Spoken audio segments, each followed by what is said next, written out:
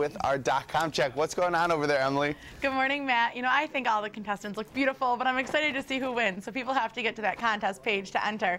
Now, I'm on our Facebook page this morning for News 4 because we're getting tons of people talking about last night's presidential debate, and we're hearing people supporting both candidates. Daniel says Romney won. Obama changed his attack, his speaking volume, length of answers, but he can't change his record. Scott disagrees. He says the president clearly won the debate last night. He offered a much more detailed plan for our future and based his answers in facts, not fiction, like Myth Romney does. Now, bringing up the facts versus maybe some fiction in there, I want to remind you of our On Politics page, because that's where after each debate you can find the fact check. When you're on WIVB.com, you go to the On Politics page right there, and we have a great fact check after every debate, you know, with different statements from both of the candidates, and then the history behind it, the facts supporting it, or maybe proving them wrong.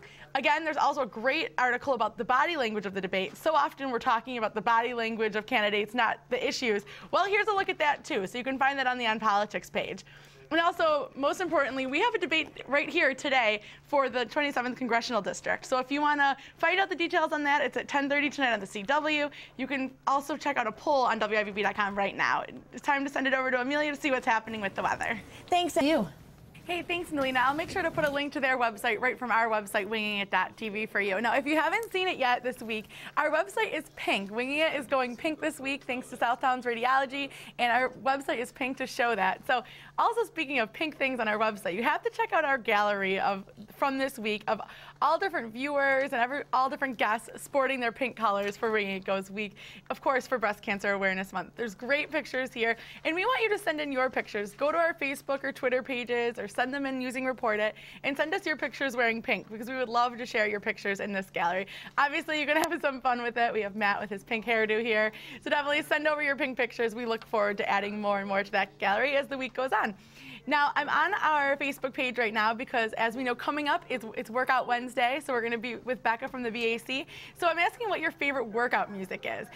Diane said her favorite is Bob James' Sign of the Times. Wayne likes classic rock.